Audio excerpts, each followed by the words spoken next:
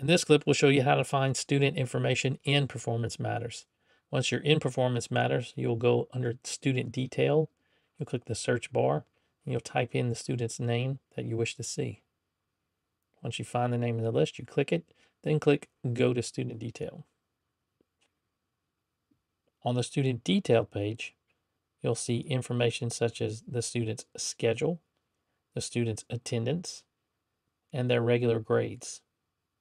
You'll see additional links for test results. Under Common Tests is where observational assessments or any local assessments will live. You click State. This is where your state assessment results will live if you've imported them. Additional scores would be your nationals tests, such as ACT, etc. On their Standards link, you can look and see if any standards are tied to any course categories. You also have the Performance Monitoring Plan link if you use that or set it up for your students to run relevant reports. So now you want to print a report, so you click Print, and here are all your printing options available to you. You click Select All, it selects all of them. The Common Test Results area is currently disabled due to a printing malfunction, so we'll deselect that so the report will actually print.